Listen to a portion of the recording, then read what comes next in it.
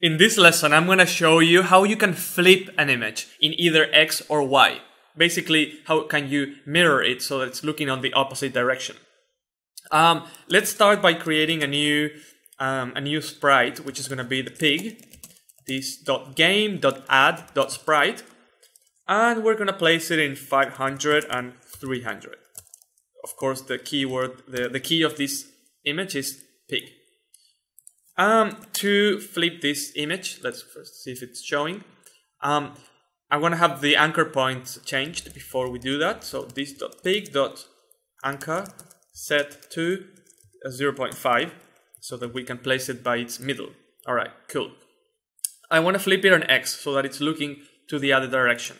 For that, all I have to do is use the scale property again, set to, but in this case, I'm going to use a negative number. If I use a negative number, I'm already flipping it. So if I say -1 and 1 in Y, then I'm not changing its dimensions, but I am flipping it. If I set -2, I would be both flipping it and changing its dimension, which is not what I intended to do. If I wanted to flip it on Y, then I can just do -1 here and see how now I'm completely flipping it on both directions. So that's how you can flip a sprite, and you can combine that with obviously scaling, with anchor point, with everything else that we've covered so far.